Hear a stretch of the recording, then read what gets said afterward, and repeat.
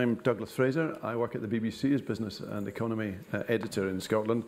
And I have the happy position of welcoming you to the Parliament on behalf of the organisers of the Festival of Politics for this discussion on future directions and options for the economy. This year's festival, I'm told, is the 19th such festival, provoking, inspiring, informing people of all ages, from all sorts of backgrounds, to engage in 3 days of spirited debate. This is the third day, so if you've already been here, maybe you can bring opinions from other sessions that you've been at. And it's very telling for me, now living outside Edinburgh, coming back into the festival in August, how much politics has become it's the new stand-up comedy almost. An awful lot of politicians have followed on from this Festival of Politics and are appearing in all sorts of other guises across Edinburgh. It's become, oddly enough for the BBC, a key part of our news schedule now, is following what politician is saying what. And the last 3 days we've had 3 really important top lines from different politicians. Now, we're delighted that we've got guests here today and a good turnout as well. Thank you for coming here. I'm looking forward to hearing your views as well as the panel, and indeed your questions, your contributions for this debate. Probably shouldn't have to be said, but it gets said these days anyway, that this is a place for tolerance of other people's ideas and respectful listening to other people's ideas. I don't think we're going to have the kind of debate where that becomes too much of an issue, but who knows in the next 90 minutes. You can, if you want, share your views on social media, at Visit Scott Parle on Instagram. I'd also like to remind everyone, and I have to say this for legal reasons, I think, that you are being live streamed on the Parliament's Scottish Parliament TV channel as well. Today's debate held in partnership with the Cross-Party Group on Social Enterprise and the Scottish Parliament's Futures Forum, which is, you may find online that they've already been doing some work on some of the issues that we've been doing here. You can follow up by watching that again. Post-pandemic and in a cost of living crisis, how can new ideas help us to build a better economy? So I'm joined to discuss all that by Emma Congreve and Jimmy Paul and Douglas Westwater. Just to give you a brief introduction, you can say more about yourself if you want to take that opportunity. But Emma's a Senior Knowledge Exchange Fellow, which I think means that you understand how to explain stuff to people. And Deputy Director also at the Fraser of Allender Institute at Strathclyde University. Very helpful to us in the media, explaining things. And she has previously held roles as a senior economist at the Joseph Rowntree Foundation and as an economic advisor within the Scottish Government. Jimmy Paul is director at the Wellbeing Economy Alliance Scotland, which is to reprogram Scotland's economy so that it puts people and planet first. Jimmy's worked in leadership roles across health and social care for 10 years. Including a co-chair at the Independent Care Review. He tells me he's just about to leave the job he's currently in, but he's not able to tell us what he's about to start. I think he knows, but we're not to know just yet. And Douglas is Chief Officer at Community Enterprise, a leading social enterprise and community development consultancy, providing support as well.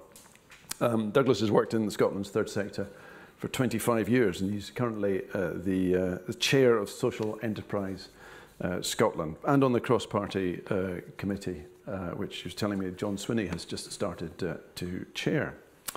So there will be an opportunity for you to take part in discussion, but I think as convention dictates, we're trying to be unconventional here, but not in the style of debate, I don't think. We're going to start the discussion between ourselves here, and I'm going to start with you, Emma. We've got all sorts of economic ideas.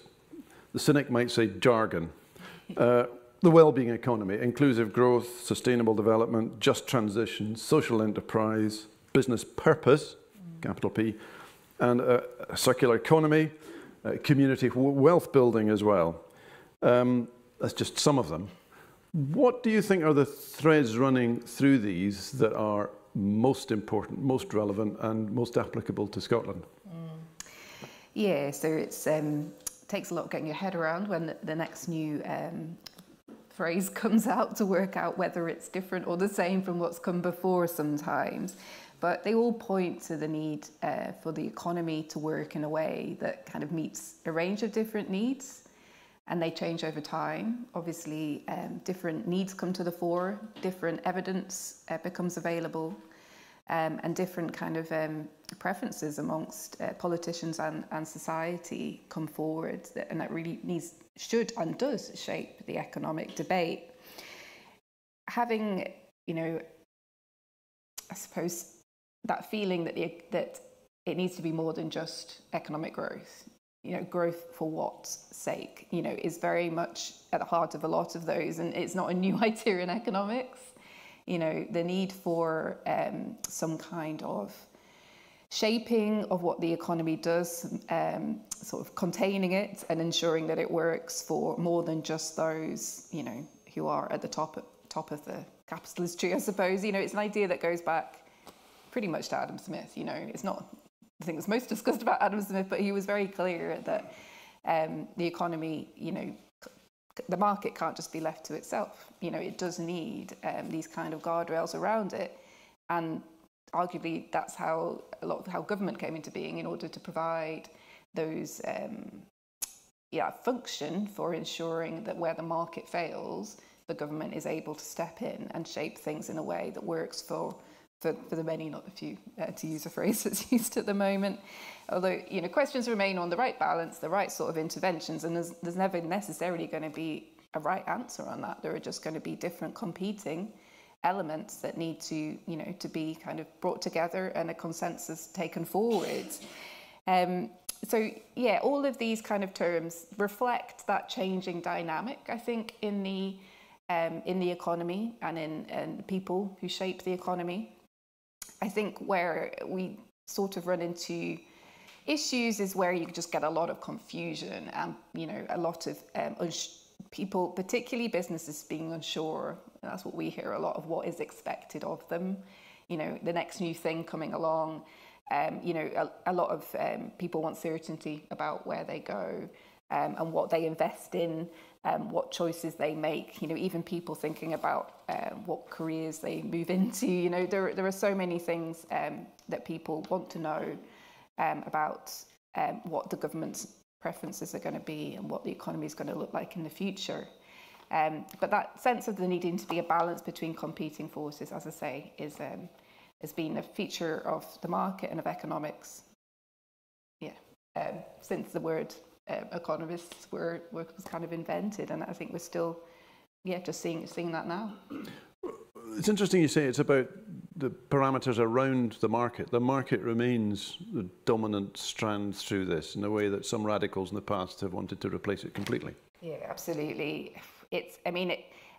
One of the things I find quite difficult at the moment is that we do seem to be forced into these kind of polarized positions of, growth versus everything else, and I don't think that is the way forward. I think saying that the economy and the market is not a key part of improvement of living standards and is not a key solution to working through some of the issues we've got and we need to address, such as climate change, poverty, inequality, I think is losing sight of the good bits of the economy. And and the economy includes, like, the public sector, it includes teachers, it includes social workers. They are contributing to our GDP as well. So it has to be a much more nuanced kind of understanding of what the economy is, how it works, and how it can be made to sort of function in a way that meets societal preferences. But not throwing the baby out with the bathwater.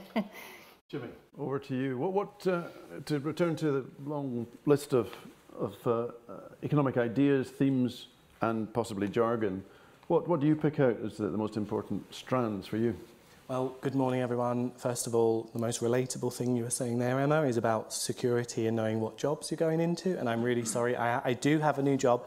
I just can't share what that is right now. And I know that's very mysterious. That was a really helpful summary, Emma. And, you know, the wellbeing economy, I'll give a definition of it shortly, but the purpose behind it was to be a picnic blanket for all of these different ideas, donut economics and circular economy, maybe less inclusive growth because of its dependence on GDP as a kind of sole measure, or not a sole measure, a key factor.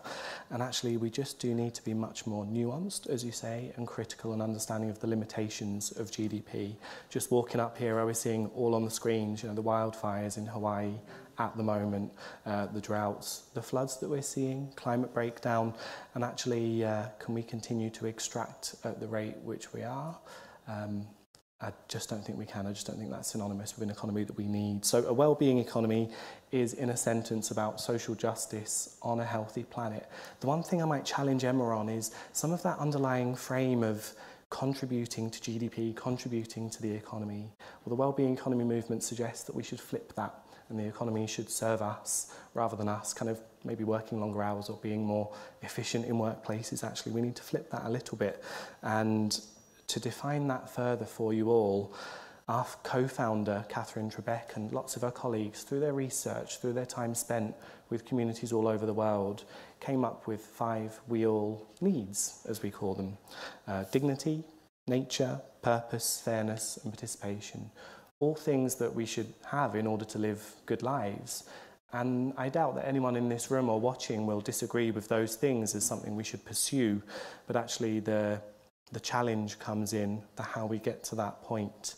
And in order to make that feel clearer for you guys and for us as an organisation trying to be that picnic blanket, we talk about the 4 Ps. Now, if you've got the 1,000 pieces of Scotland, you've got business, you've got the markets, you've got the public sector, you've got people with lived experience of a range of things, and many more groups that you need to play their part in order to build this economy.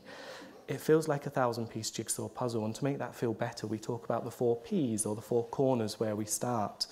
The first is purpose. So what's the express purpose of our economy? Is it to grow at any and all cost to people and planet, or actually is it to serve us?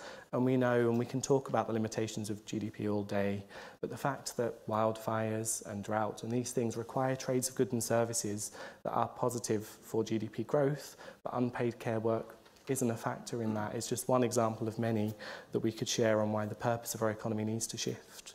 Prevention. So how do we, to use that famous metaphor, stop just pulling people out of the river further downstream and go upstream and understand why they're falling into it? And how can we design our economy to deliver prevention? Pre-distribution, so putting a P in front of redistribution. So instead of, again, thinking further downstream how we might, through taxation, fix issues that we've come up against, how can we design and program our economy to get things right first time round? And you might think about initiatives like community wealth building or progressive taxation as a way to achieve that. And the last P, if I had to choose, it's my favourite, would be participation. How are we meaningfully involving people, society, communities in the shaping of our economy? Now, I'm not an economist, which is why it's so nice to share a stage with people that have a deep knowledge of the economy, and you'll hear from them in greater detail on that soon.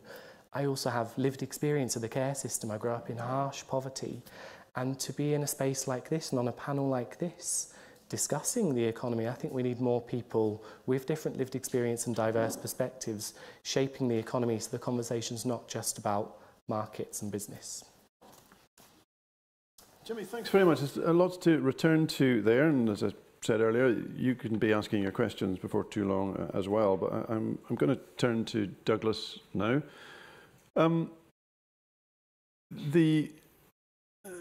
There's a lot of churn around these ideas at the moment. I'm wondering if this is a particularly appropriate time for so many things to be bubbling up in discussion in the Scottish Parliament and beyond. That this discussion is very much a creature of the time it's in. Quite some time after the financial crash caused such a crisis in faith in the way the market works, but also COVID has shaken us up so much. Indeed, Brexit has as well, but COVID to a more fundamental level about people's values and their relationship with their work, for instance. So how much is this a creature of the moment that we're in at the moment? Well, I mean, I certainly think it's been pushed forward by those things, but these concepts of I mean, someone said to me recently the Scottish Government is brilliant at strategy and best in the world at strategy and ideas, and probably not so great at making them happen. So I think when bad things happen, like cost of living and COVID and so on, politicians, of course, think, well, what are we going to do about this? We need to change things. So you get a tsunami of ideas. So all of these things have come up, and I think probably from a social enterprise perspective, and I'm sure I'm not going to sit here and tell you all the flaws of it, but I'm sure some people can ask some pertinent questions. So since I'm here at Social Enterprise Scotland, I'll tell you how amazing it is. But over that time, I think as these things have come out, community wealth building, right, we need to invest locally. I think the social enterprise sector, along with many other sectors, but certainly the social enterprise sector, we're going, well, yeah, obviously we've been doing that for years. And then they would talk about, well, the just transition to, yeah, I've been doing that for decades. And then they say, we need a place-based economy with 20-minute neighbourhoods. And yeah, I've been doing that for a long time. So I think there's a feeling that social enterprise has been a model of the economy and a model for delivering trading and delivering enterprise has almost become into its own now because of all this stuff. So it's pushed that forward where there's a meeting of strategy. And then I think there is, social enterprise isn't by any means the only solution, but there's a model there that can say, well, yeah, look, we can achieve all of that. And so there's something around delivery now that we need to be pushing forward as a nation. So social enterprise is the sort of basket in which you can put all of these things. I'm hearing also that the well-being economy is the basket in which you put all of these things. I mean, this may be a semantic point about definitions of these different terms that we're using, but why social enterprise in particular? Well, I think social enterprise potentially is a model to achieve the well-being economy. It's a tool in the box. And potentially there are lots of tools. But I suppose if when cutting to the chase, the census was out, which the sector were involved in. So social enterprise sector's worth around about 4.8 billion in turnover, approximately. And I was challenged yesterday about finding some statistics. So I Googled how big the Scottish economy was, and Emma will probably correct me, and this is probably wrong since it was Google on the train this morning.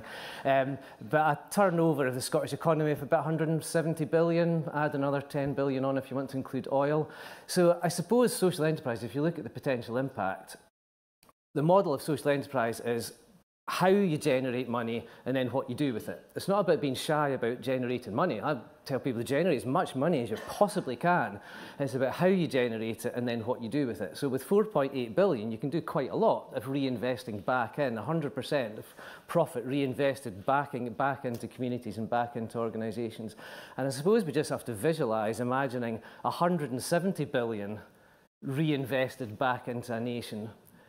Just imagine what difference that could potentially, I mean, you would transform the economy forever. And that's really the model of social enterprise, is about reinvesting that. And there's potentially a vision to do really quite radical things with that.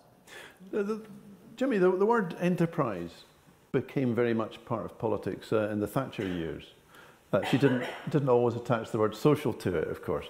How comfortable are you with enterprise? Because it hints of sort of entrepreneurialism as well.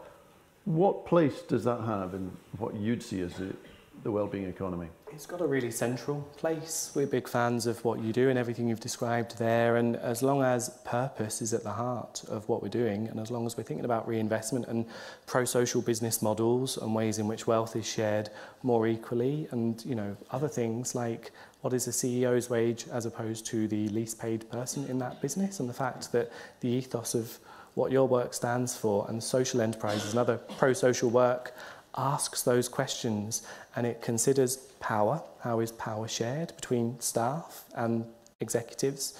And also it acknowledges the role of the planet and the fact that we cannot... a couple of weeks ago we reached Earth Overshoot Day, didn't we, for Scotland, for the UK.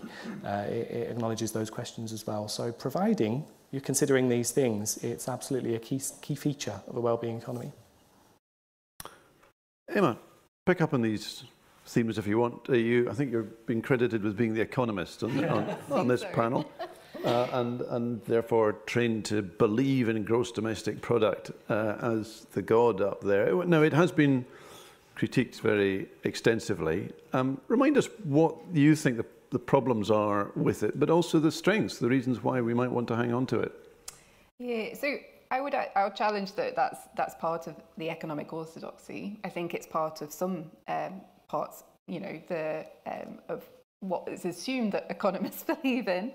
But the way I was taught economics and the way I now teach it at Strathclyde is much, it's not how we are taught to think about these things. The whole point of being an economist is you're able to take in a range of factors and be able to kind of come up with a solution or a way forward that is able to take on many different costs and benefits. Particularly government economists, that's what we were trained to do. So the kind of the economic growth, the billions that may be produced by a certain investment in terms of in the economy would be balanced against us trying to be able to cost up the potential negative impacts on the environment, or would be looked at in terms of, okay, so but what would that mean for, you build a new train line, yes, you'll get economic benefits out of that in terms of businesses, but you'll also be reducing commuting times for people, and that's a core benefit that you cost and put into the model alongside those other factors that you might assume economists are more concerned about. So I think there is this misconception that is all we care about, but it's not how we are trained to think about the world. I think what you find is that the economy is made up of people, and businesses are groups of people that have a particular interest. And when you talk to, a lot of the businesses we talk to are totally on the same page in terms of they want a business that obviously is able to continue to trade, but that looks after its workers, because obviously they need their workers in order to do that. They don't want to be, producing harmful externalities, but there is externalities. Sorry. Stop you there. Harmful things that happen as a result of pollution being a key one. But within the economy, because it's people, we also have power dynamics. We have politicians with a lot of power. We have some businesses and business leaders with a lot of power. But I'll come back to your question in a second. So we just have to, realise it's people making decisions for various reasons, and most of them want to do well by their, fellow human being, their employee, but they also have to, be able to pay the bills. And, there's all these competing factors that come into your mind when you are just trying to operate and produce a service or a good, which, you may want to challenge whether that should be the heart of what people get up every day to do. But yeah, I think that pragmatically, that's the situation that we're in. And we just need to be really careful not to assume that some people, just because they're in a business that's a for-profit business, that they are, that's harmful in some way. And I'm oversimplifying here. So if you're running a business, you're not getting up in the morning to say, I must improve Scotland's GDP. That's not your top priority. You're trying to make payroll at the end of the month, is where their focus is, and particularly through a series of quite extraordinary crises that we've had in the past few years, affecting different sectors in different ways. Now, the Fraser of Allender Institute in Strathclyde does a lot of surveying of business opinion. How much has business changed its outlook, particularly, I guess, since the crisis of 2008, the financial crisis hitting the banks in particular, but lots of sectors in different ways, towards what's known as ESG, sort of environment, social and governance, is yet more jargon, which you are more likely to hear within business than necessarily within this discussion. But they're trying to feel their way towards a much more nuanced set of targets for business, or a more nuanced means of getting to a target of a successful business. Tell us a bit about that. Yeah, so people in businesses, as I've said, are just like you and I. They are getting up in the morning, trying to, deal with what comes across their plate, but also absorbing all of the news, all of the new ideas that are coming out, realising that they too, yes, need to play their part in it. obviously when you've got large companies, big juggernauts, you've got lots of people with competing ideas potentially, and it does take time to turn those juggernauts around. But certainly we have seen this kind of move around to seeing some of these issues as things that are, you know, need to be addressed by businesses, and potentially there is some commercial benefit in that for them. But I think much more of a realization, I think particularly around issues around climate, that people do need to, in businesses do need to play a role here. How much is that self-interest that they're being influenced by? I mean, there's a real risk that their business model could be undermined, or that their investors are going to pull money if they're not committed to environmental targets, or that the customers are going to turn against them. And how do these balance out? Yeah, I mean, I think one of the good things about the market is that you can't stand still. You have to react to these different preferences from people, these different interventions from government. You have to mould yourself around them. So there will be that kind of, we have to do this because, you know, otherwise we won't survive. But there will also be, you know, people with different ideas about what's the best thing to do, you know, just from their own kind of backgrounds or their own preferences. So you've got all of that coming together. And I think that is one of the things about the economy that we've seen. I mean, I shouldn't use the word economy because I think it's just a meaningless term in a lot of ways. If you can't use it here, where can you? But what do we actually mean by the economy? I think that's, you know, if we're talking about, say, profits-seeking businesses, say, you know, or businesses that want to survive financially, you know, so yeah, no, they are, they're feeling that they do need to make these changes in order to survive. And we've seen so much flexibility over the past, you know, since the financial crisis, you know, which was the first major shock we'd seen in decades. And since then, the amount of different things that businesses have had to adapt to, some have gone by the wayside, but we still, I mean, the fact we still have businesses open after the pandemic, you know, it's, and now are, you know, many are thriving, some are still struggling, but that adaptiveness in real time, because of people on the ground having to make changes and are able to do that, it can be a much more dynamic and faster way than a government trying to shape, you know, obviously there are different models of how an economy is developed, but a very centrally controlled economy doesn't move, isn't very dynamic, and you know, politicians maybe aren't the best ones to know what the best thing to do on the ground is. So yeah, I'm always very struck in having covered politics here and then covering business, that a politician faced with a problem identifies the problem and worries at it and tries to find a solution to it. Very clear with business that they're clear-sighted about seeing the opportunity that comes out of it. And it may be overwhelming, the set of problems, but nevertheless, there are opportunities come out of it, and recessions lead to all sorts of very successful companies emerging from the circumstances that we're in.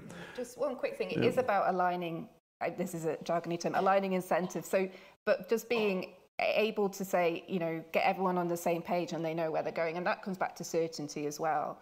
Businesses will adapt and will see those opportunities and will go for them if they're clear on what the route ahead is. I think we see this with the green agenda. There's chopping and changing sometimes of actually what the next 10, 20 years is going to be. Makes it very difficult to actually get those incentives aligned and on the same page and moving in the same direction. So we'll come on to that in terms of policy a bit later. But Douglas, to pick up on that, you were talking earlier about the extent to which the social enterprise sector is a relatively small percentage, significant size, but a relatively small percentage.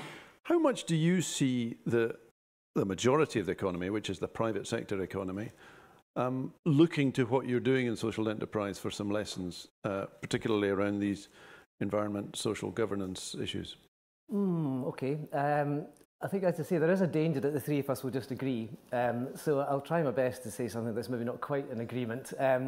But if we're looking to change... In a respectful and tolerant way. In a respectful and tolerant way, of course, absolutely, because I'll probably be having a cup of coffee with these people in an hour or so.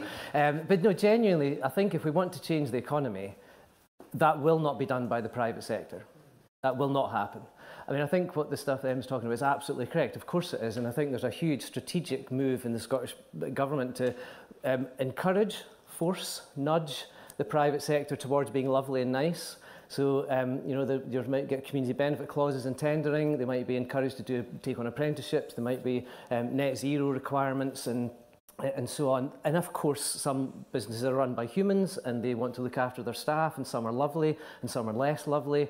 But fundamentally, they are legally obliged to make money. That is their purpose. They're absolutely legally, culturally and institutionally there to make money. That is their core purpose. Now, along the way, they might do good stuff and they employ people who pay taxes, and that pays for social care, and you know, but that's their role, is to make money. Whereas if you have something that, if you're trying to move the economy, it has to move towards an institutional way that the core purpose is to make the difference that that Jimmy's talking about. So and it's not just social enterprise, but if social enterprise is a model as cannot make money, it can only make a difference to the community. That's its purpose, is to make a difference to the world. So there's an issue there around where that investment goes, and to the extent to which that the private sector can actually make a difference. It can be nudged, but it will never change the world.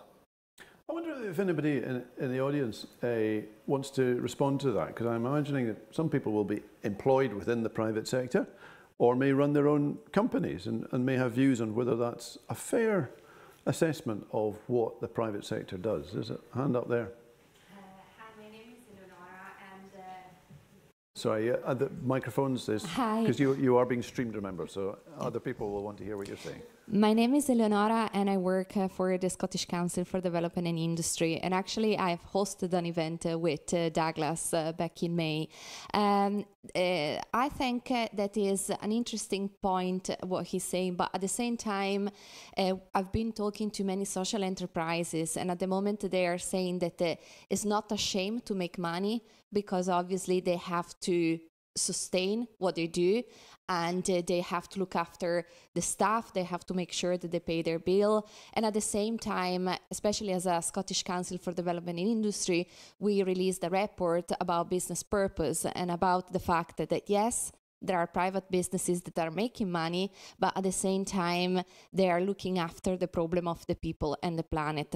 So I think in this particular moment, we have a great opportunity that is for the private sector and the third sector or social enterprise to learn to each other, because they are both strong in what they are doing. And I think more and more private businesses have the goal of making a profit, but doing something else. That's the reason why they are purposeful. So it's a quite interesting take from Douglas about the private and sector and the third sector. But I think there is a light at the end of the tunnel, and I think more and more businesses understand that they have to step up and make the difference, because many times it is easier for businesses to be more reactive than government and policies. And I think especially in Scotland, for what I can see, there is this interest, and we are already moving, I hope, towards the right direction.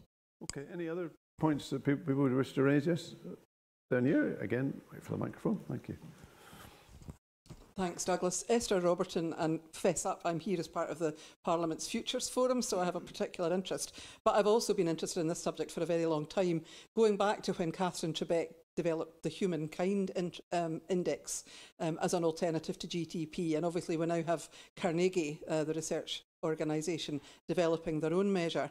And in fact, was involved in SCDI when they dropped the social bit from their purpose, because they were supposedly about the social and economic development of Scotland, and then they became about the economy, and interestingly have gone back to social, because it is about what's the economy for. The other issue for me is we've just had 300 years of the Adam Smith tercentenary, and as a Fifer, I was part of some of the celebrations there. I grew up in the 80s thinking that the Adam Smith Institute were right in claiming that he was a free marketeer. And of course, I brought two quotes. One professor said, Adam Smith didn't believe in greed. And the other was, no society can surely be flourishing and happy of which the far greater part of the members are poor and miserable. And I think it comes back to Jimmy's point about the wellbeing economy and what it's for. And I do think this is a moment because I think the transparency issue, the inequality, the crisis of COVID, and then the cost of living crisis has brought people's attention, and people are thinking very differently. And I do think it's time to grab that opportunity. And I think my regular one was your point about the salary multiplier. You know, when I was growing up, chief execs earn 20 or 30 times their employees. If you go to local government or the health service, that's still true. But you go to some of the big private corporations and it's many hundred times. And people now know that, and they know that's not acceptable. So I could rant for hours, but I won't. I was at the land reform debate last night in virtual sense, and the claim there was for a more radical approach. And Finlay, the MSP who was chairing, then listed all the bills going through Parliament that are linked to land reform. And as someone who helped design this place, I was staggered that it was so fragmented. So my question to you as a panel is, what do you think both the Parliament and the government can do? Because our role is to help the MSPs think longer term about the big, difficult issues, and our big project this year is about inequality. So what would your advice to the Parliament and government be about how to address these economic issues? Can I hold on? That's a very, very good question. It's one I think we'll lead on to once we've explored some of the issues, if you don't mind. But I just, there's no other points anybody wishes to make at the moment about that Douglas's provocation there about the role of the private sector being so focused on making money. I'll turn it to Emma. You do the math, as it were, the crunching the surveys, Fraser of Allender. How do you respond to that ferocious provocation you've just had from the left? I mean, not just from the kind of work we do with surveys, but from the work we actually do with businesses. And going back to your point, I don't think a lot of business owners would necessarily agree that that's their, you know, making money is their focus. Surviving and being able to continue doing what they are doing is a focus, and that has a financial element to it. But in terms of what drives people in business, you know, it's similar to what drives you and me in terms of what we do with our lives. There are many competing factors there. There are many things going on, and I think we just have to be really careful about oversimplifying, you know, business bad because they make money versus, you know, social workers good. You know, it's much more complicated than that. And I do fear that we get too polarized. And when terms like the wellbeing economy, I'm being a bit provocative here, do make businesses feel that they're backed into a corner and being told that they're the problem, when actually for many, and there will be some that are never, you know, they're never going to change and are going to disrupt, and greed will be part of their DNA as well. But for many, the solutions lie with them as well. So yeah, it will be good to get away from this polarization. Jimmy, there's the provocation for you. Do you feel what you're campaigning for is backing business into a corner? I mean, I've said earlier, we are pro-business that are social, that consider people, profit and planet.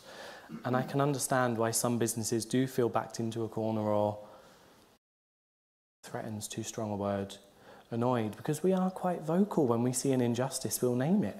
You know, you spoke about the fragmented landscape accurately. And we've got the Business Purpose Commission, which I think is going to do fabulous things if it is supported with incentives and money and investment. But we also have the Business Advisory Group to the Scottish Government and senior ministers there, of which BP has been a member. You know, how is that the right thing to do? And, you know, Emma, I agree with you, there are many businesses, small businesses, of course the stats show this, that are surviving and have the right intention and exist to serve people with the right motives and intentions. It's fabulous, and they should be supported too. But there are also those where greed is an essential, central factor in their model, and we need to call out when that happens. You're saying BP should not be part of an advisory panel? Absolutely, on deciding what a wellbeing economy is, the future of the economy, and deciding how we get to an economy that serves people and planet. I really think we need to think carefully about where people are at on a journey, if they're on that journey at all, in understanding their contribution to greed, their contribution to the destruction of the planet. Do you not need to get a company like BP into the room to convince them? Because I mean, they would come back and say, well, we have a lot of targets on environment, social and governance, and investing heavily in the transition. Whether it's just or not, it's a big transition to renewable energy, and you need the deep pockets of a company like BP. Indeed, I was struck at the COP26 summit in Glasgow, the extent to which we went into it having an argument over $100 billion of support for poorer countries from richer ones at a government level. We came out of it with this realization that that was a drop in the ocean compared with what's required for this transition, and you need the private sector, including companies like BP, to be spending trillions, and that the financial sector is absolutely vital to this.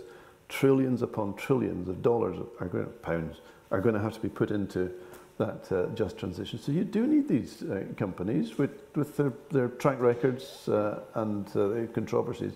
You do need them coming into the room, don't you? Well, I mean, you can have them in the room, but I don't think they should be making decisions on things where there is a real contravention in their principles and what they stand for.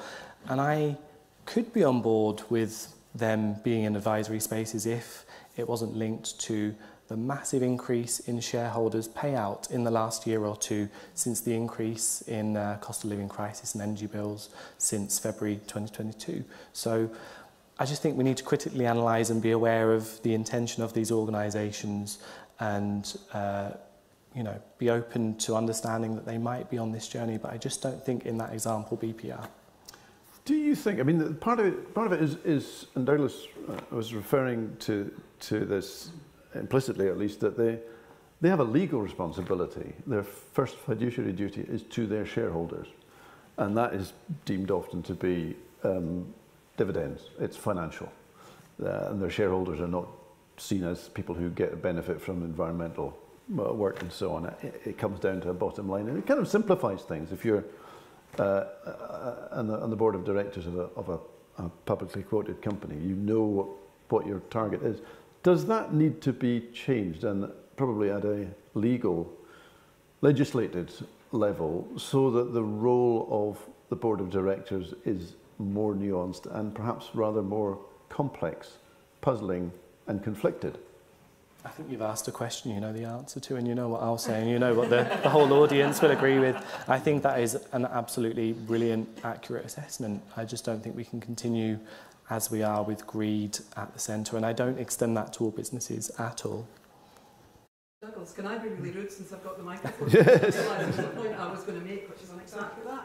I did a seminar over lockdown on a global governance debate that taught me something I didn't know, because I've worked in the private sector, but I've not been on a private sector board. The 7 responsibilities of a company director actually aren't just about the shareholder dividend. It's about the long-term sustainability of the company, and they're required to give due regard to community, to stakeholders, to staff, and to the environment. So actually the Companies Act already says that. The difficulty we've got is too many directors think their job is maximise shareholder return, and it actually isn't. But it's about how do we hold companies to account. I'll give the microphone back now so I don't Emma, can I pick up on one thing that you were referring to earlier, that one of the influences on the way that businesses operate, apart from shareholders and the need to deliver on all of these already quite complex set of targets, they have to recruit and retain staff and motivate staff. There's some evidence, isn't there, that Generation Z is coming through and making demands from lower level of the hierarchy of businesses to say, if you want to recruit us, if you want to retain us, and if you want to motivate us, you are going to have to operate differently. That actually staff are driving change within organisations in a way I don't think we've ever seen before. Yeah, so there are a few good things that have come out of the last 5-6 years, but the fact that the labour market is so tight at the moment, and as you say, there's a new generation with different ideas coming through, means that there is more of a need for businesses to work out what's best for their workforce in order to retain and to recruit. I think that's one of the things that where I kind of sit on a more sort of more pragmatist side, that actually that's an opportunity that we should be looking at. Okay, so how can we help businesses to understand what kinds of things they could do in order to kind of meet those needs? We've been doing some really interesting work with hospitality businesses and trying to bring them together to do some peer learning from each other to try and work out how to solve some of the issues that are having an impact on retention recruitment. For example, how best to support their staff who they know are having issues with their health, be it physical or mental health, and how best to support them. Be it issues around, being able to help people who are on quite seasonal work, balance their kind of money over the year to make these places attractive and to make some of those downsides less sort of unappealing to their workforce. And hospitality is one of the areas with some of the biggest recruitment challenges at the moment. So of course, the workforce does have more power now, and I think that is one of those opportunities. But businesses, often, especially the smaller ones, operating, quite. They don't always have the chance to come together and get this advice and actually take a step back, and they need to pay the bills. They're on the phone to the bank for hours at a time. To give them that space to take that step back and understand these different ideas. We found the opportunity we gave them with this peer learning enabled them to do that, take that step back out of their day job. But the list of things they're dealing with at the moment is so big.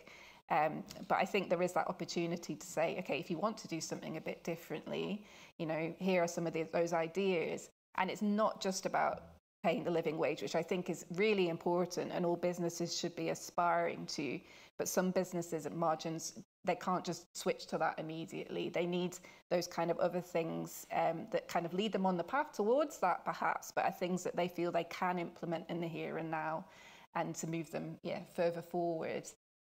Businesses are more reactive than government. I think I've heard that from the audience as well.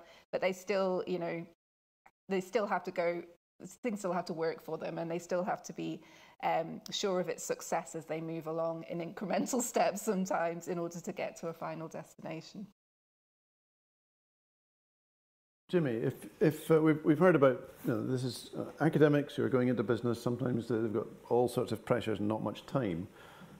You said you keep BP out of the room of advisors, but what if BP asks you in and says, we need to understand better what you want of us? Now, you don't have to go with BP because there's all sorts of complexities about a specific company. But in general, a company that doesn't feel it's doing enough in terms of addressing the well-being issues you've got, what do you do when you go into the room to advise them? What's your message to them? I've been in post for 2.5 years, and we've got a long line of organisations who have done exactly that. They've come to us and said, we like this idea, we understand the principles, how do we play our part? So we've had the Scottish Football Association write a report with us on the role of football in a wellbeing economy. Really fabulous report. We've worked closely with a big funder in Foundation Scotland who said, look, we feel that we're investing once harm has happened in a really downstream, reactive way. How can we fund in a way that is more upstream and preventative and in line with a wellbeing economy? We've done this, we wrote a report actually on business and the wellbeing economy with Scottish Enterprise. So we have a long line, and that's a few examples, a long line of organisations coming to us and asking that, and I think that's a showing of serious intent. How can we work together to better understand this? And our door is open for those types of conversations. Well, I have to ask you in that case, let's take as an example football, which isn't always seen as a conventional enterprise. It's perhaps one of the earliest social enterprises was setting up football clubs. What came out of that project when they asked you what you could be doing together? Lots of things. The first is understanding the role of physical exercise in well-being, in building a sense of community, and the impact of that on the lifelong health of those people. It's not just when children are playing and starting to play football, but it's also things like walking football for older people and the sense of community that brings in a time when, coming out of COVID and with an ageing population, that loneliness is a real challenge that we're facing. So those are a few things. It's about community, connection, the physical health benefits, and that's contribution to prevention. And any other examples of companies where perhaps more conventional companies you've gone in and changed their behaviour and their perceptions? Yeah, there were lots and lots. We've got a project. My favourite is working with a local authority, so Perth and Kinross Council, a council that has got some real struggles with its finance at the moment, but also then working with the local health board, education and some charities in that area. So Aberlour are a key part of it. And we've set up a project called Love Letham. Letham, a place in Kinross, really high areas of multiple deprivation. And the local authority and associated partners have said to us, how can we play our part to build a wellbeing economy? And the answer, through a report we wrote about children's wellbeing budgeting, was actually how do we shift the power towards children and communities and younger people so that we're co-producing a basket of measures that better reflect collective well-being, especially for those children, and we can then budget with the local authority, with the health board and others according to that. So we're just setting up the phase 2 of that project. The first well-being priority they want to address is frightening and disordered behaviour.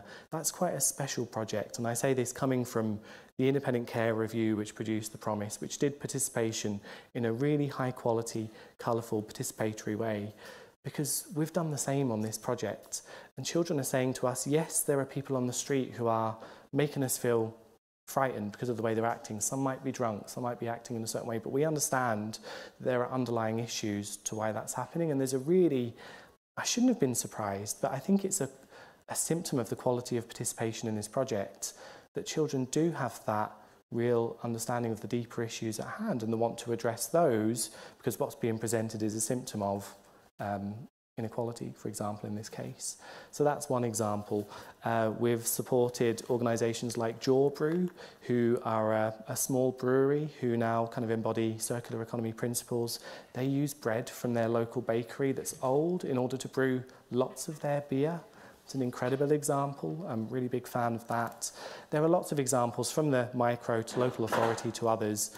I would love to get in with bigger businesses. I would love to get in with those in the finance space and pensions, but how much can you do in a week? There's just a week left before you leave. It's that mystery job. Douglas, just to move us a bit more towards an issue that Esther Robertson was raising there about what are the implications of all of this for policy, for government and so on. If you imagine the well-being economy by, say, 2030, 2035, and in your case, your particular interest in social enterprise, moving from that, I should have figured out the percentage of the economy, but it's well below 5% of the total economy, to, as you're imagining, almost all of it, how different would it look, do you think, if we managed to get by 2030 to 35 to a really significant shift in the way the economy operates?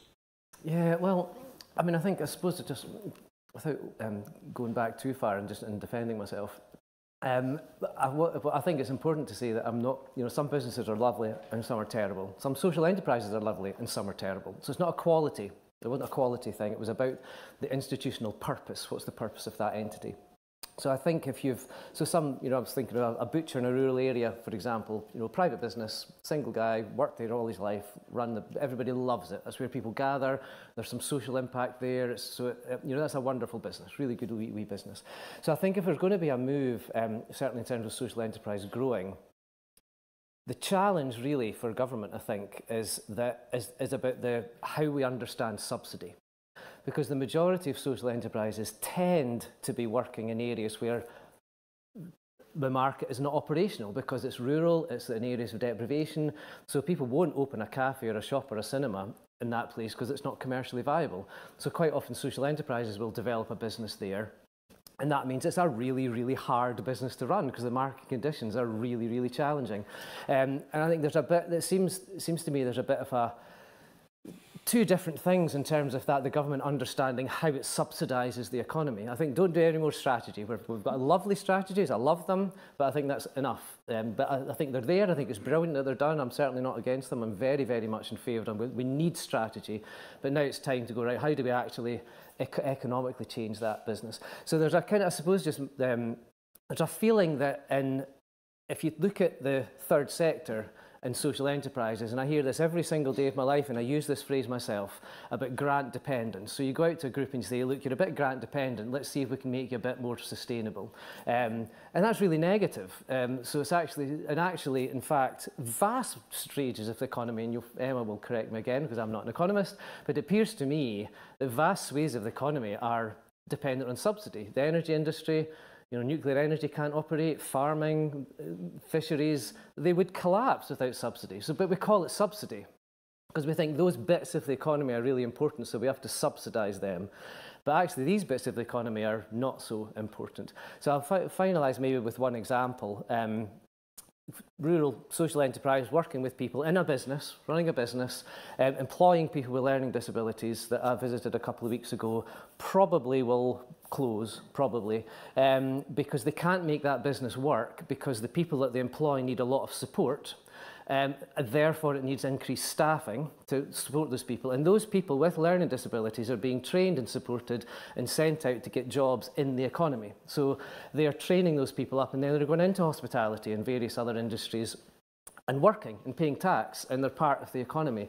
But because at the beginning point, there's not enough subsidy going into that business will probably close imminently. So there's something around, because it's viewed as being grant dependent and therefore negative. In fact, if the government looked and says, we'll give that industry the same subsidy that we give to farming in the nuclear industry, because of all those people going into the economy and then paying tax and not being on benefits, it would have a massive impact. So it's just a different understanding of where you put that subsidy to make the economy work better. This kind of leads on to community wealth building, and personally, and maybe others here, puzzled as to exactly what it means. But one of the aspects of subsidy there is the use of the government procurement budget to keep things more local. Tell us a bit about that, and particularly the issue of, and Emma referred to this earlier from the economist's point of view, there are trade-offs in almost every decision you make when you've got scarce resources, that to procure more locally, you may get less efficiency and less of a particular service, but nevertheless you keep the money within that local community. And I think part of that, who would disagree with that? And I think if you're in a local community or a local authority area, and the university and the local authority and the NHS are all spending locally rather than to global companies or national companies based offshore, then of course that makes a huge difference. And the issue I think we're going to have here is, having gone on a visit down to when we went on a visit a few years ago with colleagues to Preston who helped to develop this, and the chief executive was saying, brilliant, great idea, we put it all out, but of course they've got meals on wheels, school dinners, 1 million toilet rolls, that kind of procurement. And he said, we put that out locally, and there was nobody there to do it because the local economy didn't have the capacity to develop that. So again, if we're going to change the economy around that community wealth building, which could be incredibly powerful, fundamentally different, we have to spend the next few years building the capacity of those local communities. And that's not social enterprise, it's local, not social enterprise. So that's small private businesses, local businesses, small traders, sole traders, social enterprises, co-ops. But there's a period of time that somebody somewhere has to invest in those local areas to build the capacity. So by the time community wealth building legislation is through and there's a legislative directive to invest locally, then there's capacity on the ground to take those opportunities up. And that could be a game changer. To return to what I was asking earlier, that by 2030-35, let's say, how the economy might look different if what you're saying were brought into being, where the policies flowed through from all the strategy that we've got, how differently things might be. Do you recognise any trade-offs that there are, that by sourcing your catering for schools and hospitals from a global company, you're going to be able probably to do so more efficiently than you would going to a local company if you have the capacity locally to provide that kind of service? Yeah, it will be cheaper, of course. Yeah, so that's the trade-off. It's like the example I was using. It's to trade with that social enterprise I was talking about is expensive because they employ people with learning disabilities. So to make that commercially viable, which would be ridiculous, your cup of coffee would be £20. So you need to make these choices. So that, I mean, that's a very common issue for social enterprises getting by, is to make their product commercially viable. You know, gardening's a good example. They can't compete with landscape gardeners because if they take on people with disabilities and support needs, they can't win in procurement. So I suppose what we would need to see is that embedding those well-being economy principles into things like procurement, not just procurement, then forces that to happen. So you would say, well, actually, we need, within this procurement, 25% of the workforce has to be people with protected characteristics or something. I don't know how you would articulate it. But that means that social enterprises are going to go, cool, done. And private businesses are going to go, oh, that's a bit of a nightmare, but we need to do that to win that tender. And that brings that social impact together. And it will make things more expensive. People will need to realise there's more, that will cost more. So there is a downside, yes, of course, but we're pushing that benefit down the river that Jimmy was talking about, or up the river. Jimmy, do you want to talk a bit more about community wealth building? Because there's legislation coming on this, I understand. What would you be looking for that's on that area in particular is going to make a difference? Much of what Douglas has described, agree heavily with that. You talk a lot about things that are kind of reasons to, you use the word force. I'm also interested in the carrots alongside the sticks and the kind of incentives. So not just, you know, when I was in a previous role, I headed up the diabetes and endocrinology unit of a hospital. So I was buying insulin pumps for all of our patients across NHS Lothian. And I could have purchased from somewhere local, but we had an offer of quite a, you know, for us, a cost saving for somewhere down in England. And we made that decision because my mindset was, how are we going to save money? So it's about shifting mindsets, but also providing some carrots and support. As well as that, I think we talk a lot about kind of the rules and the regulations. We also need to see some communities of practice and people coming together and saying, here are some, I suppose this is what we try to do at WEAll, provide proof of concept, examples of where it's happening, inspirational folk who can support others and build that domino effect of this is absolutely possible. So alongside some of those rules and regs, lots of carrots. And also the role of imagination. You were talking earlier about going into to talk to young people about the services that they get. Quite often these discussions are constrained by people's inability to think outside the tramlines that they're in. How do you get to inspire people to imagine a different future for the economy? Good question. You have to... I look back to a similar role where when I was one of the co-chairs at the Care Review, we asked young people, adults, children with care experience, and we said to them, what does a brilliant care system look like to you? What does gold standard look like? So asking open questions, I think, is the transferable thing that I would say around the economy, and that's what we've done in Love Letham. Ask open questions about what does a good life mean for you? What does gold standard Letham mean for you? And then ask the appreciative inquiry questions that follow up from that. So I think what I'm saying is you need to ask open questions. You need to provide spaces that feel safe, where there is real weight attached to what people share. It's not just a kind of helicopter in, extract and disappear opportunity. And you need to make sure that the people doing it have the right skills in participation. And that's why people-powered is my favourite P, one of the most essential parts of a wellbeing economy. It's building that capacity for people to ask good questions and feed that in, back, I'm doing this, like it's a feedback loop into decision-making that happens. Do please put your hand up if you want to make particular points or ask questions, and I shall scan the room and come back to you. But before that, Emma, I just want to feed back in a loop, as it were, to the discussion we were having about what business does, and there are positives that business brings to this. On this panel, it's not necessarily the main thrust of what you're arguing and promoting. But one of the things that business can do is imagine a different future by deploying technology. And actually, if we look back to even the time that this Parliament has existed, and it's heading for its quarter century now, the economy has changed utterly because of technology. Digital economy and online economy. Think of how many sectors have been utterly changed, businesses driven out of business continues with Wilco collapsing. That's all a result of changes in the way that we shop, for instance. Is there something that the well-being economy, wealth building and so on can embrace from business about how to innovate and how to embrace technology that actually business does very effectively for good and ill?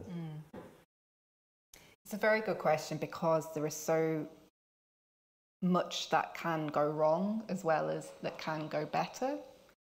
Failure is something that business is sort of built into business, that things can go wrong. Yeah, well, actually, I was meaning wider than that in terms of actually what that translates to in terms of, the workforce, for example, or the kind of, unintended consequences, which I think we're all quite mindful of at the moment due to the, emerging new AI tools that are become available, and that feeling that, things are going to change again, and it's keeping up with that is difficult. So businesses, I think, will always embrace new ideas, and it's that test bed in a way, that real world test bed, to see what actually works and what doesn't. We talk a lot about that in trying to understand policy, what works. You actually see in real time. Although there are, companies will hang on for longer than necessarily they're sustainable for, so sometimes you have these lags. I think Wilco, probably their business model probably has been failing for some time. But it's a really interesting question about how you kind of take what's good and what's working and kind of work to promote that, and to figure out better ways of making it working. So we're actually involved in some work on the social care sector at the moment, looking at innovation in that sphere, in terms of the great things that could be done in terms of freeing up social workers and social carers' time by doing some of those, using innovation, remote monitoring, all of those kinds of things. But there's no straightforward answer there. There's so many pros and cons. Can be a default assumption that innovation is the right way forward, but without taking that step back and actually looking at those unintended consequences. I mean, someone kind of said, an innovation would be having, an Uber-style model for social carers, and you're like, well, that would be an innovation, but is that actually what we want? So we have to keep up with these things, but we shouldn't be just assuming that innovation is always, and particularly technological innovation, is always the right way forward. Douglas, do you think that there's a risk for the social enterprise sector that they see their role in general? I know it's a very diverse sector, but they see their role as retreating from the drive of technology to create more and more efficiency, that it's being social is focused on people, and therefore technology is seen as a threat rather than something offering opportunities? No. I think it's quite. I think this has been partly driven by COVID, but I would say, and we've set up within the organisation I work for, we've set up a division that delivers digital support. Because particularly through COVID, the demand to us as a support agency, so I'm speaking as community enterprise now, not as Social Enterprise Scotland, but as a support agency to social enterprises, the demand for digital support went absolutely through the roof.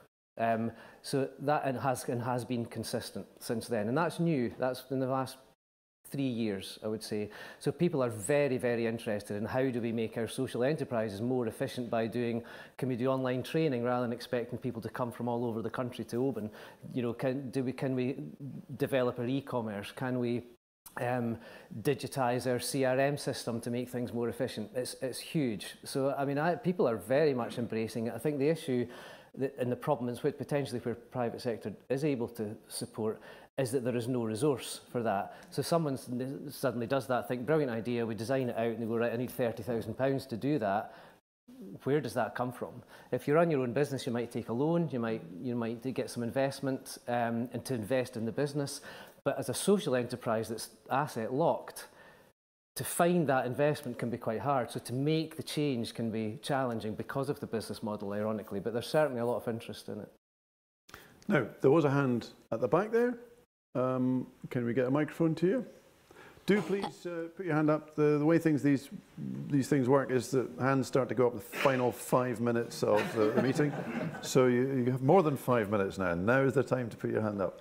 First of all, yes. Yeah, thank you for the interesting discussion. My name is Dr. Wendy Wu. I come from Edinburgh Napier University. I'm founder for Impact Investment Symposium. I have a passion and research in this area for long years. Just want to pick up the technology side. You know, our observation to work with social enterprise is come from few perspectives, because I think Douglas said due to the resources constraint, and the social enterprise actually had a lot of good practice, you know, being engaged with technology. The challenge actually comes from how to scale up. I think in terms of how to scale up, probably it's a matter I work with higher education, because researchers has a lot of IP sitting on the shelf, and which can apply to the society, to the community as a solution. And then probably we engage with impact-oriented investors and to risk invest on this area, so we can kind of prototype the solution in the marketplace. So that's one thing related to technology.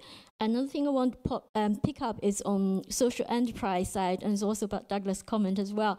I mean, from our observation, and also from our way working with the social enterprise in Scotland as well, I mean, we just felt the social enterprise as a sector being discriminated, I mean, compared with private sector.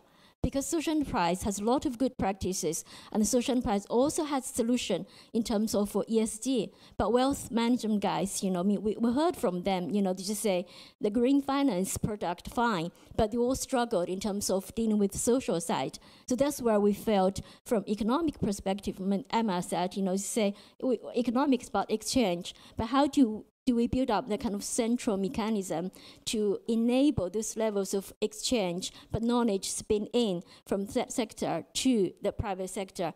So that's my observation. Thank you. Well, can I stick with you, because obviously you've thought through that, and on the second point you're raising, can you tell us what your feeling is about this discrimination and how it can be countered? I think this discrimination maybe is kind of still hidden, being unawakened, and on the surface level, like government put a lot of policy to promote social enterprise. But as Douglas said, because social enterprise is grown up from the community grassroots, so therefore there's power dynamic as well in terms of implementation. And that's A, and the B in terms of the resource side, because there are so many good practices happening in Scotland. Actually we're leading this agenda globally as well, but it's because of lack of resources, and then we wouldn't be able to amplify that impact. So that's where we felt, I mean, it's a great area. We need to pay more attention from political side, also maybe from capacity building as well, because the structure is already put it there to become a barrier for the sector. When we're talking about economy, and then we think about private business right away, and then we discuss that kind of trade-off. Why do we need trade-off the purpose? If everyone talking about purpose, we have the golden diamond in our hand, because that's compassion, because we care. So I would say there's a mindset change as well. I mean, structure is societal set up this kind of unwritten, so private business come top, right? And then maybe other corporate, and then the higher education, then they're down to the community. Because community shouldn't be in that kind of hierarchy line. Community should be in the heart of everything we do, and then why we do what we do. I don't know whether I articulated clearly. Did I hear you correctly saying that the part of this is when a social enterprise goes to a private funder, that finance is also a part of that discrimination? It's part of that discrimination. If I shouldn't pick this, I mean, let's just say it boldly, okay, let's pick up SNIP, Scottish National Investment Bank. I mean, why the threshold investment for community is 1 million? How many businesses in the community can reach that 1 million threshold? Why this 1 million become the thing? I mean, we obsessed with growth strategy. I mean, what do we mean by growth? Everyone's going to grow old, grow to the point we die. What do we mean by growth, So I would say growth is really aligned with Jimmy's point about we grow community with safe space. Everyone don't dare to voice themselves, there's no judgment, being empowered, and we grow resilience and growth capacity to deal with changes, uncertainty in the community we're facing the environment. And grows respect towards nature, towards each other. To return to your first point and to ask Jimmy about that, about technology, as you see it, I had a discussion from your other co-panelist here. What's your response on this question of the role of technology in the wellbeing economy? I think it depends. You know, are we? I suppose again, some of the framing is it getting away from us? Are we passive recipients of technology and AI and all this innovation, or do we have the scope to try and shape what direction that takes and for what purpose? And Emma beautifully explained kind of the need for purpose to be at the heart of technology and innovation. Done some work in previous roles with the Digital Health and Care Institute, and some of the things they're developing to ensure the health of elderly patients, those who are struggling with alcoholism and things like that, absolutely incredible and brilliant. And that is one good example of use of technology and artificial intelligence to improve lives. I think what we do have, and I'm going to steal this quote from one of my favourite people in Scotland. His name's Jim McCormick. He heads up the Robertson Trust, a big funder, and he said at an event a couple of weeks ago, change has never been faster, but it's never going to be this slow ever again. So we have the opportunity to imagine, hope, and inspire and try and work towards that and align ourselves, including technology and innovation and artificial intelligence, towards serving this, or be kind of passive recipients of wherever it takes us and just run with that. Jim McCormick's one of my favourite people in Scotland as well, so there's something we've got in common.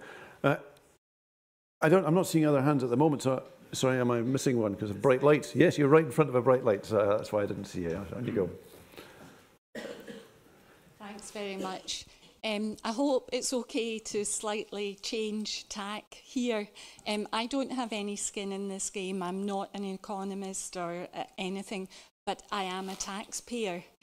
And my question is really for the panel.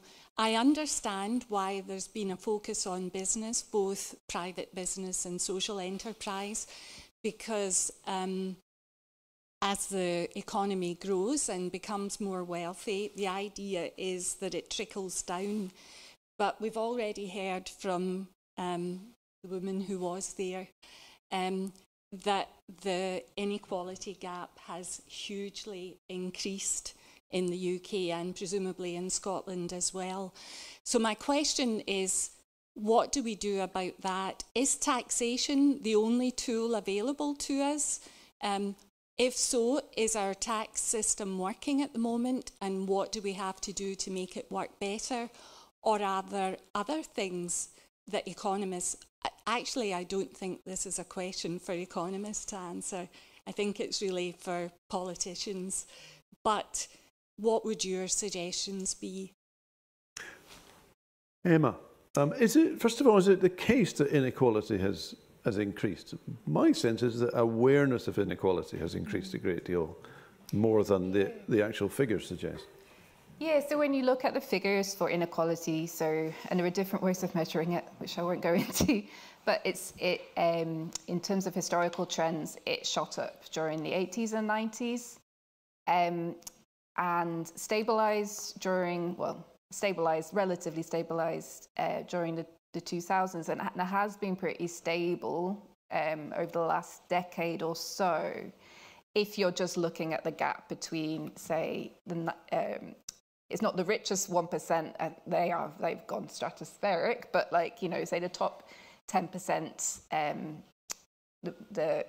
terms of income at the top versus someone at the bottom. So yeah, awareness of inequality has increased certainly, but actually the trends sometimes tell a different story. A lot of that driven actually by public policy in the early 2000s particularly. I think that idea of trickle-down economics actually, I think, is pretty... I meet few economists who would actually think that is a realistic way to consider, or, the trickle is minuscule by the time it gets to the bottom. It's not a model that has seemed to be, that the evidence points to actually being real. So I think we can all agree on that one.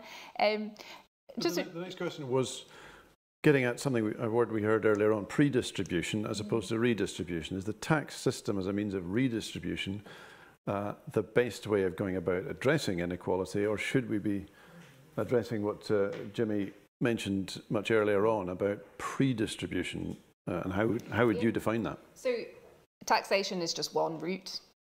So I think in terms of thinking about pre-distribution, and this actually goes back to one of the terms right at the start you mentioned, the inclusive growth, which I know it's not well understood in terms of what it actually is, but part of it was around that using the proceeds of growth to redistribute. But the flip side of it was ensuring that growth, when growth happened, or when people, in terms of who was involved in creating that growth, that the right conditions were in place for them to tackle some of these issues around inequality. So going back to your example, people with learning disabilities, that they need to be part of the labour market, rather than just relying on, say, the social care system or the social security system to give them their a minimum standard of living. They need to be part of that model from the beginning. So it's ensuring that the right conditions are in place to allow that. So it's probably not the same form of pre-distribution that Jimmy would talk about, but it's that idea that you can't just rely on what comes out of the tax system. It has to be embedded in terms of the economic model, and there will be trade-offs in that, in terms of potentially lower growth, but more sustainable in terms of the long term.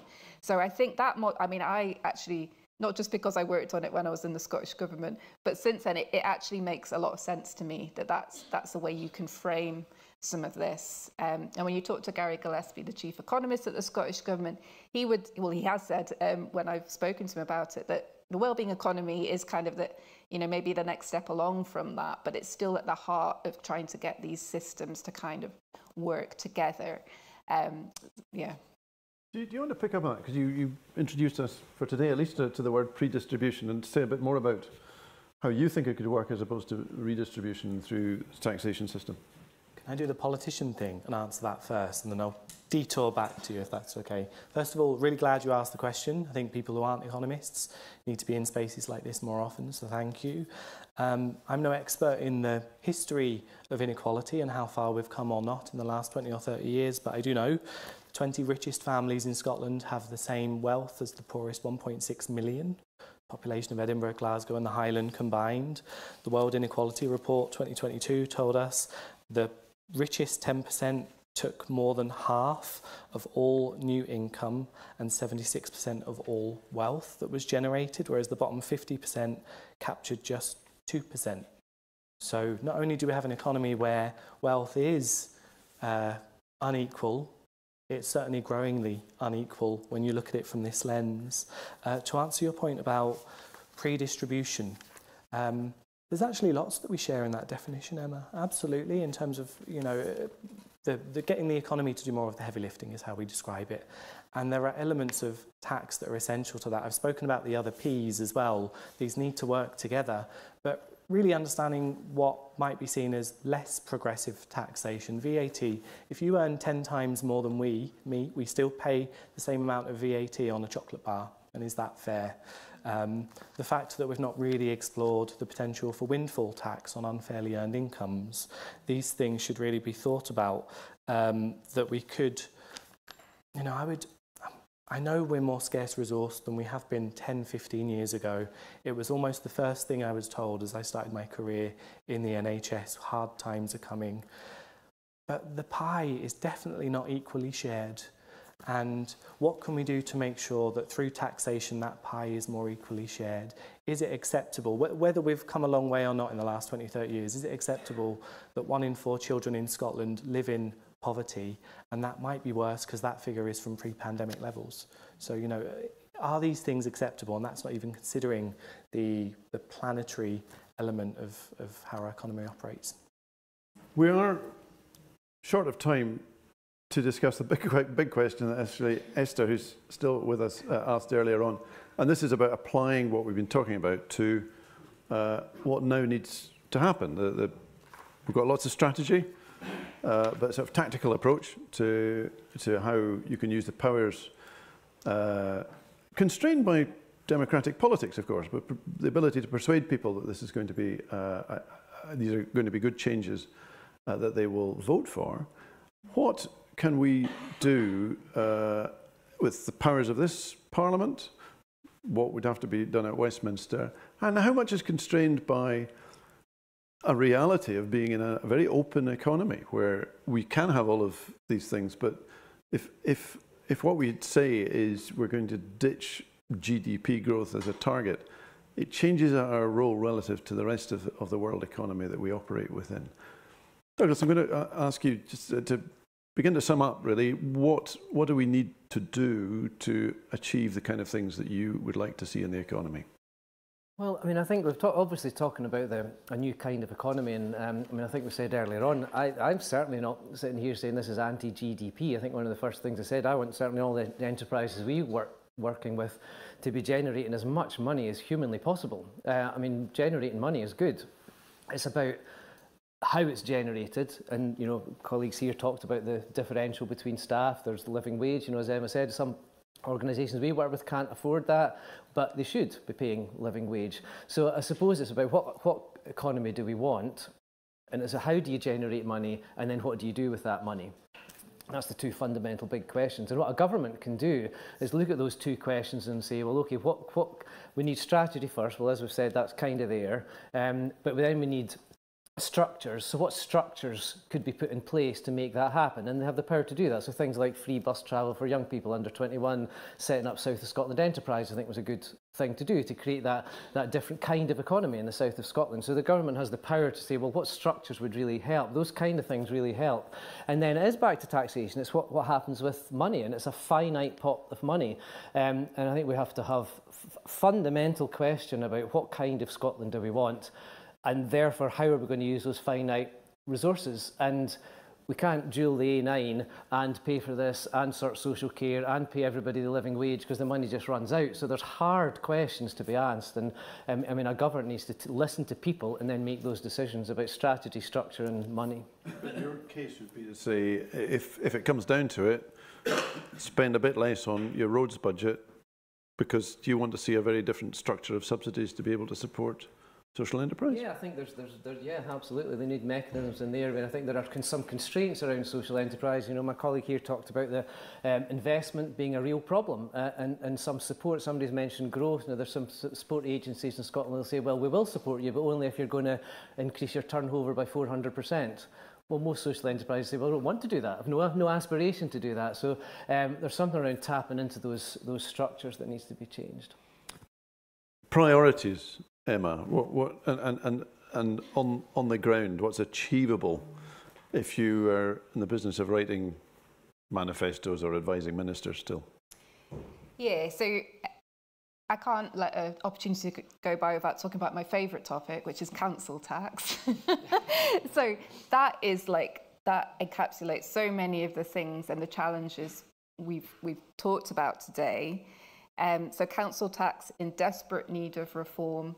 Everyone agrees, but it's not happening. And what everyone except the people who'd have to change it. Well, as I was coming, no, the people, and the reason why the politicians don't want to change it is because they don't think it will be acceptable to the people that are going to be asked to pay more. So where is that? We need almost like a movement of the people who are going to have to pay more to be like, no, actually that's fine. You know, that. And there's a lot of people that would be in that boat, myself included, I think. But still there's this fear that because the public won't accept it, and therefore the politicians won't go near it. So it's not a case of, you know,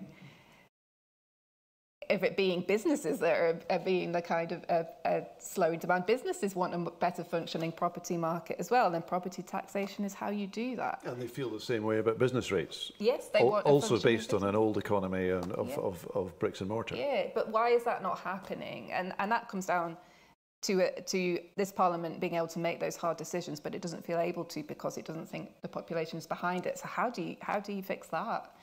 This may be your last word. Is there anything else you want to add about in terms of what the government would need to prioritise? Well, I think it is about consistency, and that is my key thought in terms of going forward. And council tax comes into that, but also rather than just saying that this is what we believe in, this is what we are doing, actually putting those policies in place that actually make them happen, even if they are unpopular.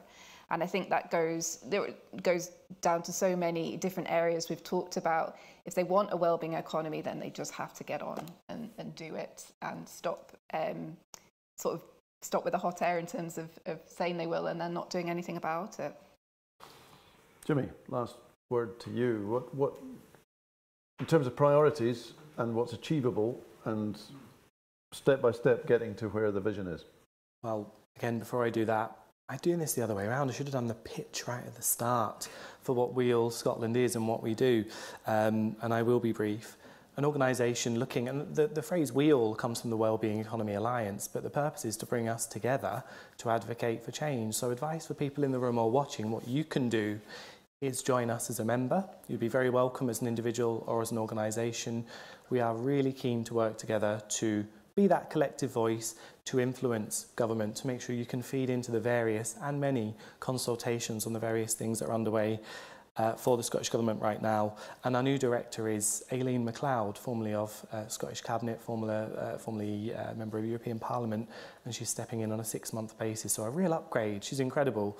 But what some tangible steps then to be different from what we've already heard, and because the chair of my board is here, who's head of open government at Scottish Government, I think we could double down in our efforts to centre, as Wendy said, communities. So I would love to see more work done around citizens' assemblies and meaningful participation, which forms the mandate of the people, so that politicians know, it's almost flipping it.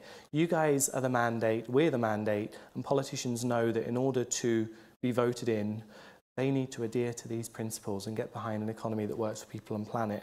The other thing would be to do what Wales have done, which is set up a Future Generations Commissioner and make sure that every decision we make, we have a lens on the unborn and our younger children and the planet, as well as us right now. Because as we've heard on this panel, that is too often an afterthought. Thank you very much. There's so much more to discuss about this, and maybe you want to continue that discussion. The Parliament's for everybody here. Thank you very much for coming along. Somebody made the point that you don't have skin in the game. As a taxpayer, as a voter, we all have skin in the game. You don't have to be an economist to do that. I'd like to thank economists and non-economists on this panel, Emma Congreve and Jimmy Paul and Douglas Westwater, for a really interesting discussion. Thank you very much indeed for your contributions there.